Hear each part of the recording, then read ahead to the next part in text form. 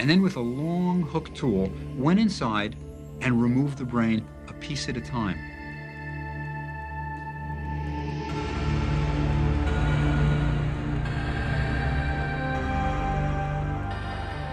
So for 35 days, after the organs are removed, the body stays in this natron, which is a dehydrating agent. It's found naturally in Egypt. It's basically baking soda and table salt.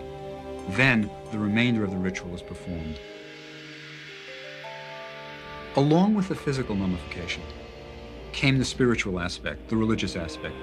While the embalmers were the technicians, there were also, of course, a host of priests who officiated at this mummification service with the rituals.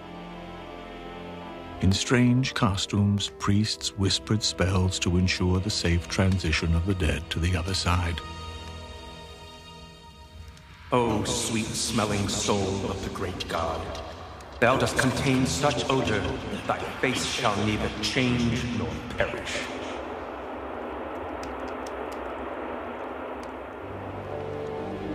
After reciting some magical words, the bandaging would begin. The dehydrated body was covered in a mixture of oils and spices. Then a protective coating was applied to prevent moisture. Early travelers to Egypt thought this substance was mammia, an oily material